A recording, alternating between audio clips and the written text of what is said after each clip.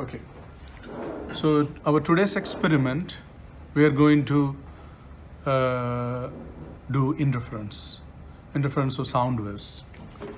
And what is the objective of our today's experiment?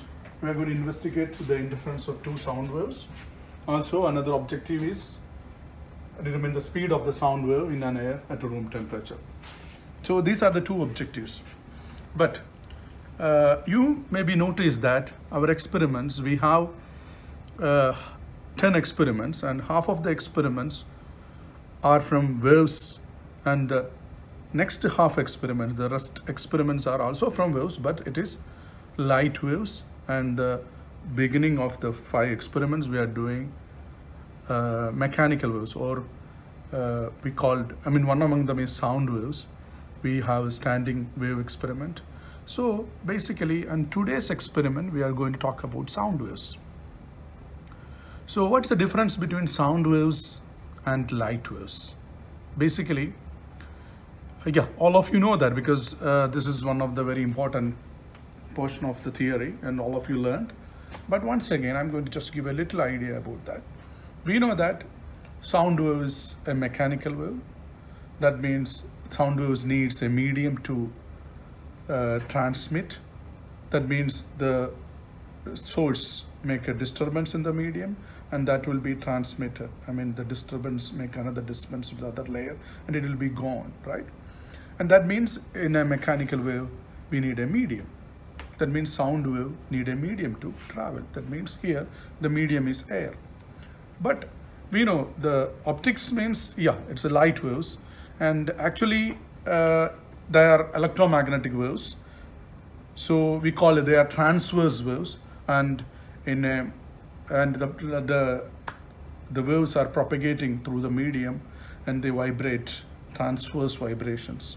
And what about the longitudinal wave? That means sound waves, we know that it's a longitudinal waves, and it makes vibrations parallel to the direction of propagation. And I'm going to just give you some idea just to make you clear about that. So I'm going to just use this thing. Have a look. Yes. Longitudinal waves.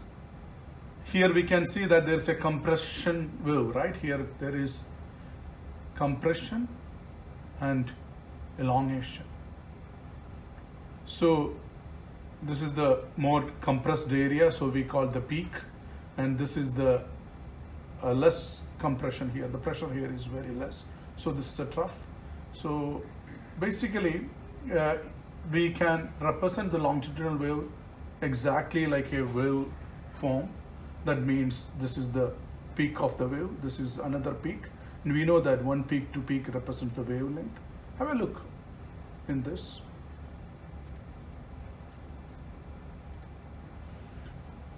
Yes, you can see that the compression here, right? And the wave is transmitted through the medium exactly the same way. And one more picture. This is about the mechanical wave. It has vibrations parallel to the direction of propagation. And this is a light wave, a transverse wave. And it has two. One is the electromagnetic waves, right? One is the electrical component, another one is the magnetic component. All these ideas you are very well, you know those things very well, right? Now, my plan to show you our today's experimental plans to do wave interference, right? We know that when two or more sound waves occupies the same space, they affect to one another. The waves do not bounce off each, but they move through each other. The resulting wave depends on how the wave line up, right? What does it mean? That means we know that in a medium, if two waves coincide, if two waves combines, what will happen? The combined waves make a big disturbance in the medium, and it make a new wave. In fact, we know that we learned the theory of interference. When we have two waves, if they have the same wavelength and same phase, if they move together, and if they interfere at one medium, if they interfere at one point, they could make a big wave like this. So we call they interfere constructively. And if this is the case, we know that if these two waves interfere, what will happen? That these two peak and this peak and this valley will cancel each other, so that we are getting a destructive interference. And actually I don't need to explain this in detail because this is already you learned in theory, but maybe you notice that what is the condition for constructive interference. That means we know that if two waves are going to interfere at this point, imagine if one wave is traveled from here and another wave is traveled from this point, and so that you can see that both of them travel and both of them have same phase and same path they travel, so the path difference is 0. Then at this point they will interfere constructively. That means this peak and this peak will produce a big peak, so we'll get a constructive interference, and we know that the path difference delta is 0. And of course we learned the condition for the constructive interference. If the path difference is 0 or 1 lambda or 2 lambda, that means once the path difference is n lambda, where n equal to 0, 1, 2, etc., we will get a constructive interference. And at the same time, when the path difference, that means imagine if one wave is traveling this point, and another wave is traveled from this point, let's say. So here the path difference is, they will interfere. This part will make this and this part will make this, so that it will interfere destructively. Here the path difference is, in this picture the path difference is lambda by 2. Also you learned in the theory, if the path difference 2n plus 1 lambda by 2. Lambda by 2, where n is 0, 1, 2, etc., 3, etc. So what we will get, if the path difference is half lambda or 3 by 2 lambda or 5 by 2 lambda, we will get destructive interference. These are the basic facts of interference, and we learned these in very detail in theory class. So I just to remind you all this fact. Now I'm going to show you what we are going to do in our experiment. So let us have a look on our experiment. Have a look.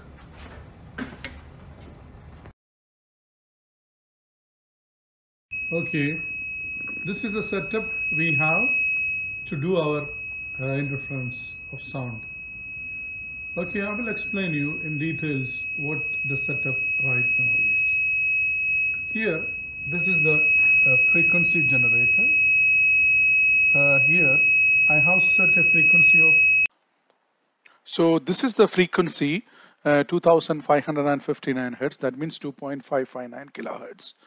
And this is the frequency I'm going to. Actually, I just mute the sound because the tone make you, trouble. So I just mute it. Now look at this. This frequency sound is fed to the tube, and this tube, the sound reach at this T junction. What happens? The sound has two ways to travel, because at this T junction, the sound split into two paths. So look at the construction of this tube. This tube, now you can see that there is an equal distance on the left side and the right side, and they join together at this T junction, and the sound now travel through these two junctions, these two tubes, and reach at this junction. And at this junction it will produce a constructive interference, since the path difference is 0, because the two length of the two, either side of the length of the tube is same, so they constructively interfere, and we are getting a constructive sound. And actually I will get a good sound, which will be equal to the sound of the speaker produced. And it is actually, this sound is, now we are going to feed to a mic, and this mic will reproduce this sound. This mic will convert this sound into a voltage signal, and that voltage will be getting through a voltmeter. So this time we are going to get a maximum sound, since the path difference is 0, so it will be a constructive interference. Right? Now look at the voltage that we have. It is around 4.3 voltage. Look into this voltmeter. This is 4.3 voltage. The maximum voltage we are getting, right? And why we have this maximum voltage? Because it is a constructive interference since the path difference is 0. The tube has an equal distance on either side, right? And the voltage right now I have is 4.3 voltage, and this is the maximum.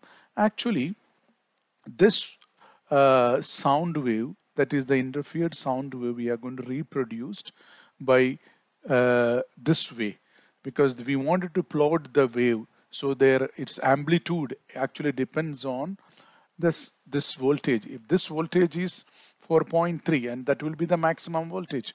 Now look at this tube here. You can see that this tube is an adjustable tube. If I increase the length of this tube, what will happen? The sound will have two path differences. I mean, the first part of the sound will pass through this, and the other part will be passed through this side, the other side. What it will do? There is a path difference, right? So if there is a path difference, there is a interference, and it could be a constructive or destructive. But now look here. So what I did, I bring it back to a path difference which is equal to 0. That means the two sides of the tube have same length. Now I can change the length of these tubes. What I did, I just increased the length of this side by 1 centimeter. In fact, 1 centimeter make another wave. The interfered waves in amplitude is less than the previous one. Actually, the previous one, it was a constructive interference. Now it is not interfere constructively. And what did I do now? I changed this into another 2 centimeter. In fact, here it is 2 centimeter. The other side it is 2 centimeters total. There is a 4 centimeter path difference. And now the voltage is, that means the sound is less. So there is a close to destructive interference. And if I further move the tube, you can see that the voltage is changing. And at one point, the voltage is going to be a very close to 0. At another point, it is increasing and increasing. And in fact, we are seeing the interference. We are actually observing the interfered sound wave. And this is the way we will be going to plot the interference sound wave. Right now, we have the voltage for different path differences. And actually, our plan, look at this now. At this point, you look at this, when I move this around 6 or 6.5 centimeter, you can see around 4.3 voltage. That means it is exactly equal to a constructive interference. And we know that if the path difference is 0 or n lambda, we will get a constructive interference. Now this is a constructive interference, and further I moved, what happens? The amplitude of the sound is decreasing, and it is close to 0 now. Look at this. That means at this point, we have a destructive interference. And if I move further, what will happen? At this point, you see it is a destructive interference. If I move further, what will happen? The voltage will change, and it is going to increase. At one point, again, it will be going to 4.3. Now again, I'm going to get a constructive interference. Then again, when I move, it will be decreasing. And you see now what happens? Again, I am getting a constructive interference. So these two, this is the path difference when I am getting a constructive interference. Actually, once if I provide you a data of these displacement, I mean this path difference and a voltage, you can easily plot, right? Because for the amplitude of this interfered sound wave at each point you have, then if you plot all the points, if you join all the points, it will be definitely look like a curve wave, right? And if I have the wave, and actually we know the displacement, the path difference, and when from that wave you will be able to read the superposed or interfered sound wave. Look, this is a setup once again. This is a sound generator or frequency generator, and the frequency that we used is 2559 hertz, and that is the frequency we fed to the speaker, and the speaker produced that sound. Then it passes through this tube, and at that T junction it split into two parts. Then at that T junction joined, and they joined at this junction, and now this sound is transferred to the mic. the mic converter is an electrical signal, and that is the voltage, and this voltage represents the amplitude of the sound wave. And right now we have the data of these I have taken the data. I have taken the displacement and time, sorry, the displacement and the voltage at different points, and the plot is here. You can see that this is a wave from the two trubs. You can see that it is around 26 centimeter is for two waves. So for the one wave, the wavelength is 0.13 meter.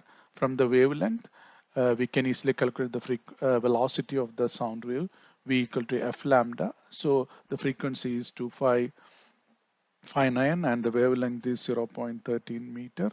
So we have 332.67 hertz. So this is the way you will be going to do the experiment. We'll be providing you maybe another set of data, then you need to do the calculation, or we will do the experiment.